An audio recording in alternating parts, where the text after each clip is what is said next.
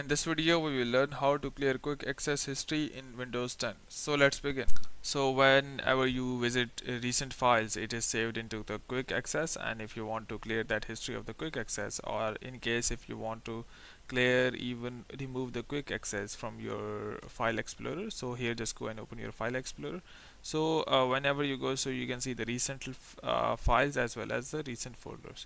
So if you want to remove these of two things, so here what you need to do is just go to your quick access and here click on file. Now click on change folder and search options, and here you can see open file explorer 2. So just go and select this PC if you want to remove directly going to a quick access whenever you open this file explorer. Otherwise, if you want to delete the history, at the bottom you can see clear file explorer history. So if you click on clear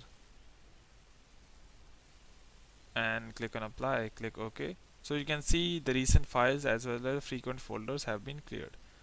So I hope it has helped you in removing the history or removing the quick access history on Windows 10. But before you go, please like, subscribe and share. Thank you.